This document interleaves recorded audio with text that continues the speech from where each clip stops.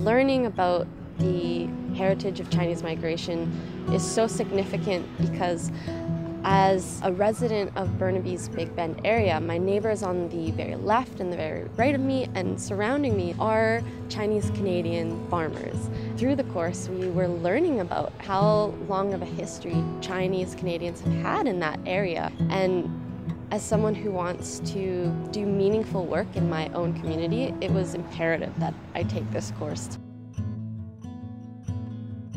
My name is Stephanie Johnson. I am a student in the Faculty of Land and Food Systems in the Global Resource Systems program. This past summer, I participated in the ACAM 390 course, and following the course, I worked at the Burnaby Village Museum, which was an amazing opportunity that the course set us up with.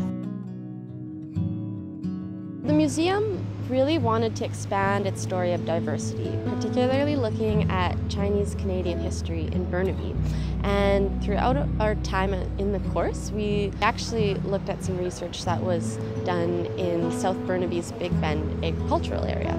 And we were able to design and implement our museum exhibits based on this knowledge that we learned in the course. It was really fulfilling because I have always wanted to interact with people about the importance of the agricultural land reserve that exists in South Burnaby.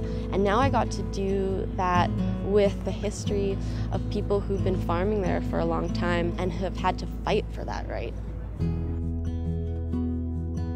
I really appreciate the opportunity to have participated as a student in the course, and one of the most amazing parts of my participation was being able to have the opportunity to work afterwards and take that knowledge that I learned in the classroom, that I learned while we were traveling, and bring it to life in an actual museum where I could share it with the public. That knowledge that I learned wasn't wasted. It went somewhere immediately after. And that's one of the most meaningful things you can experience in an undergrad.